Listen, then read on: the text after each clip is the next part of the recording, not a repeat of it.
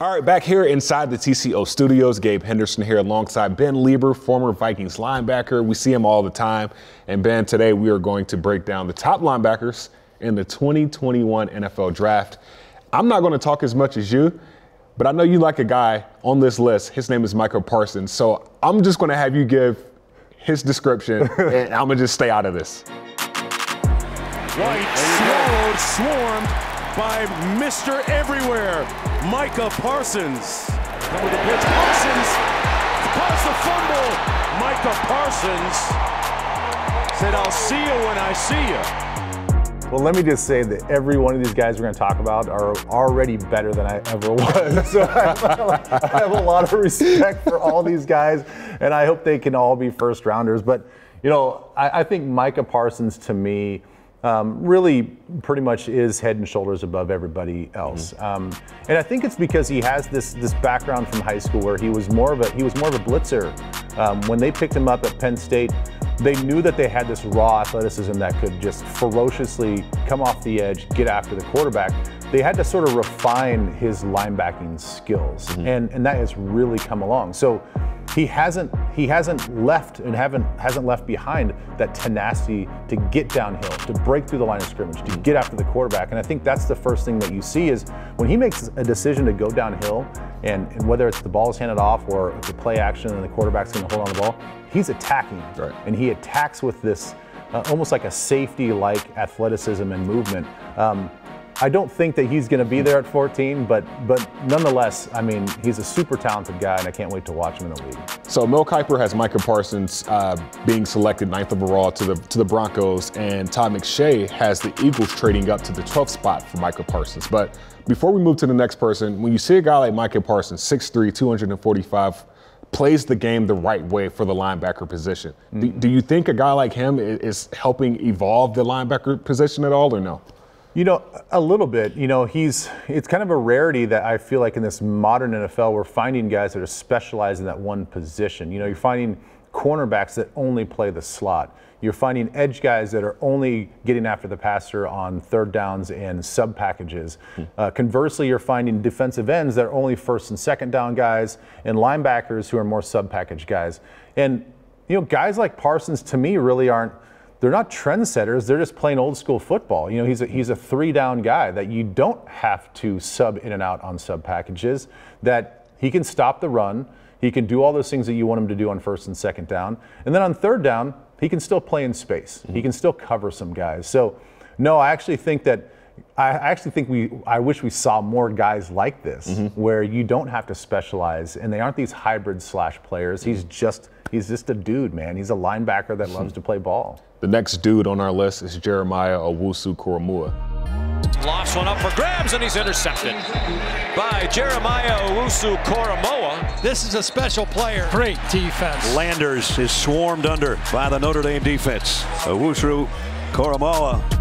When you turn the film on, he's everywhere. When you look at his film, what stands out to you? He brings the pain, man. He brings the pain. You know, he's not a super big guy. The thing that I think you like about him is he's tenacious. You know, there are times where he's the fastest guy in the field, and I'm not talking just on defense. I'm saying, you know, the offense included. You know, he's the most explosive guy that you see in a short area. He gets to the point of impact with explosion, and also he sort of moves a little bit like a defensive back. You know, you can see him out covering a guy in the slot. You can see him out covering a guy all the way at number one, and he seems comfortable like that. I think in the run game sometimes he can struggle a little bit against some of the bigger guys, and that's just, you know, being, you know, 215 pounds. He just doesn't bring a lot when he's going against a 300-pounder. But when you look at a guy that's going to run around in space and make some noise, this guy. A Buckets Award winner, ACC Defensive Player of the Year. The guy has accolades, and if you look at, you know, the draft boards, I know we keep talking about mock drafts, this and that. None of it really matters until the team selects the guy.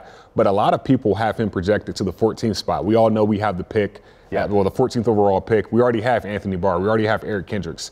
So if he falls, do you trade back? Like, if he falls to the 14th spot, do you trade back and use that as leverage, or like, what are you thinking? Well, again, I think because there's so much emphasis in free agency on the defensive side of the ball for the Vikings that, you know, you're going to be in a spot where are there absolute needs at 14? Maybe not. Are you going to feel compelled to maybe go after guys talented as him? Absolutely. But I think it all depends on where the offensive linemen are, where the offensive tackles are. It'd be hard to look at him and trade back only if you knew that you can get an offensive lineman, or only if you knew that like all those guys were taken and you could maybe trade back and get him. It's possible. I just don't see at 14 that you'd pull the trigger on a guy like this. Well, we know there's going to be a lot of linebackers available on day 2 and day 3, and Nick Bolton from Missouri is a guy that's going to be available, and he's a guy that can play. In the backfield, who else? Nick Bolton, the tackling machine. And Nick Bolton was right there reading the play to knock it down. Blockers ahead, but a great open field tackle. There he is. There he is again, Nick Bolton. Yeah, he's absolutely a guy that can play. I mean, sort of like Kentrell Brothers already. You know, obviously same school, easy to make the comparison. I think they have the same nose for the football. I think they play with the same instincts. They're great tacklers. I think Nick Bolton maybe is a little bit better in space, and I think that's where he sets himself aside from Kentrell Brothers.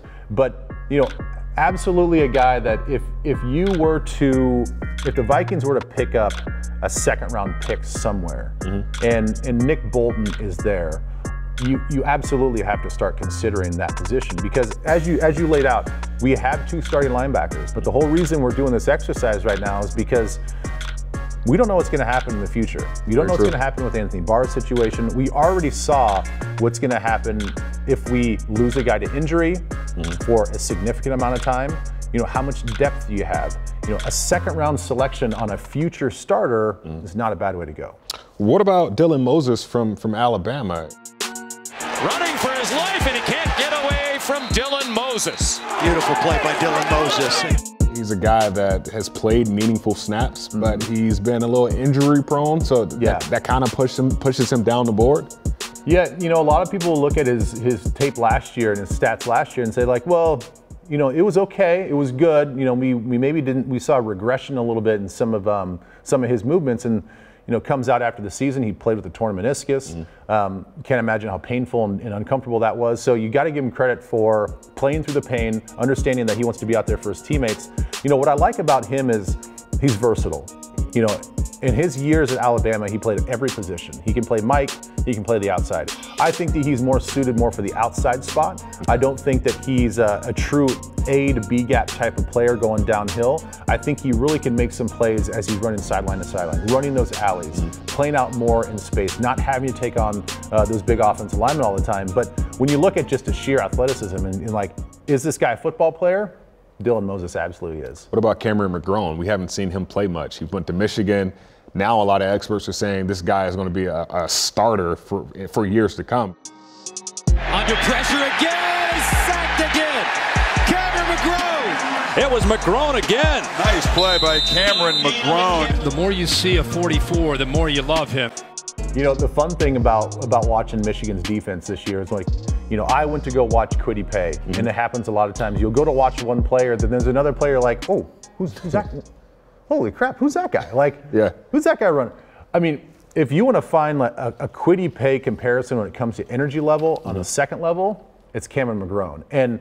And so that immediately I saw this ball of energy that never stopped. But the thing that really stood out to me was he understood pass concepts. And what I mean by that, he knew how to get through the trash. If he had a back coming out of the backfield, but he also saw a compressed, reduced receiver set, he put himself in a position not to get picked. You know, it's those little things. He took the good angles to where he still stayed in coverage, even though he had to fight through some of the trash. And that's saying a lot for a college player. So you can already see he's well coached and he understands how to take all that coaching and from practice into the games. And so I see a cerebral player that is that flies around and gives a ton of energy and was ultra productive in the Big Ten. Ultra productive in the Big Ten. Ultra productive takes from you today, and I appreciate your time today. That will wrap it up for our linebacker position. We will see you guys next time, and we're going to talk about the defensive back position.